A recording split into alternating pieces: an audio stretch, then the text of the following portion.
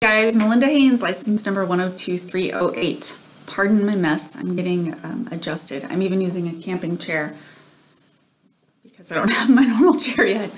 So anyway, why do I feel so exhausted after a therapy session?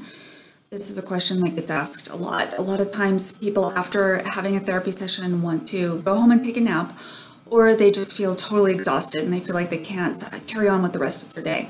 I wanted to address that now. This is a normal experience because our emotions are so connected to our physical bodies, that whole mind-body thing.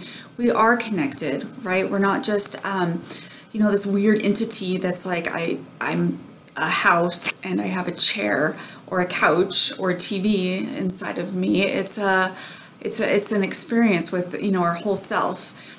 Now, the reason why therapy can do it for people and kind of just make them want to pass out, whatever, is because we are, number one, we're becoming vulnerable. So even just going and sitting in the therapy room, even if you're not digging deep yet, you know that you can, and there's almost that feeling that your therapist can, see past your masks and your defenses, and he can see into your soul.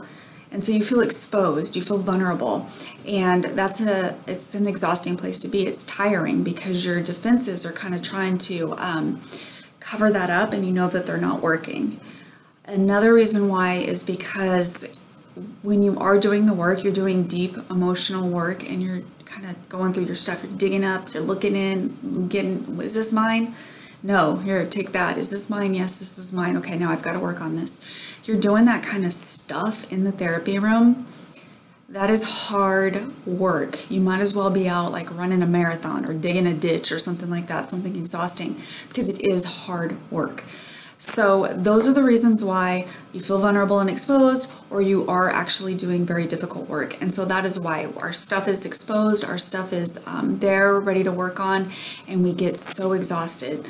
So that is why it's really important to take care of yourself. Your therapist probably has it in the contract that you signed, that disclosure document that says, hey, this is my background, this is my education, this is my training, this is my theoretical orientation. In that document, there should have been a mention of your physical health. Like therapy is a very difficult process. While you're in therapy, please, go get a medical checkup. Make sure that medically speaking, you're okay.